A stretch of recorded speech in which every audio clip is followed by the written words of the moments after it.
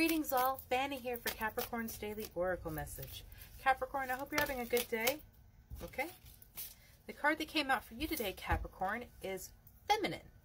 A soft strength, an intuitive knowing, a sultry dance. This, my dear, is your feminine.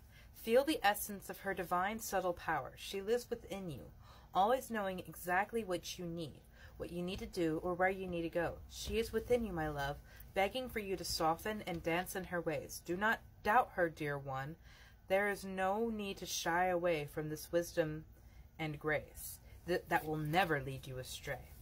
I absolutely love that, because divine feminine energy is care, is creation, is compassion, is joy. And even as a man, you would have divine feminine energy. I myself as a woman have divine masculine energy. Divine masculine is drive, ambition, pride, status, motivation. The thing that makes you go for, like, leveling up how the world sees you. But divine feminine energy is like that soft kiss from your grandma, or your mom's hug when you're having a bad day, and being able to embrace that in yourself. And for men, allowing you to feel your emotions, because you are not taught to feel your emotions. You are taught that makes you weak, that makes you, I hate even saying this, it makes you a pussy. It doesn't make you anything bad. You are human, and you have emotions, and you deserve to feel them. I myself have had a very hard time connecting to my feminine energy, because I always felt like it made me weak and made people walk all over me, because I wasn't standing up for myself. And I went too far into the divine masculine energy, and I was just trying to have this like ego and power of don't fuck with me. And that came from a lot of anger and things I wasn't processing, not caring for myself enough to allow me to cry and feel my emotions. Then, like, it's called the women's intuition, because women more naturally lean into that inner voice and that inner divine. But you expressing care and compassion for someone, a stranger, a friend, yourself, is so amazing, because some days that's what you really need. And that's what they really need.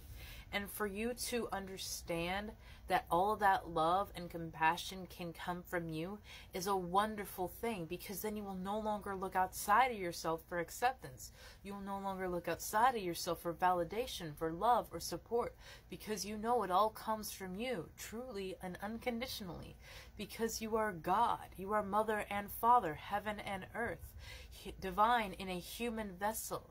And as we come to realize that and understand our power, there is so much more of this beautiful world that becomes available to us, because we're allowing ourselves to see the beauty in the travel and the lessons in our struggles.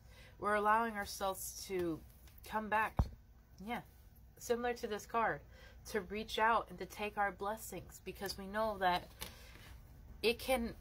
everything that we need comes from ourselves, but sometimes we have to ask Spirit for help. Sometimes we have to ask Spirit for guidance.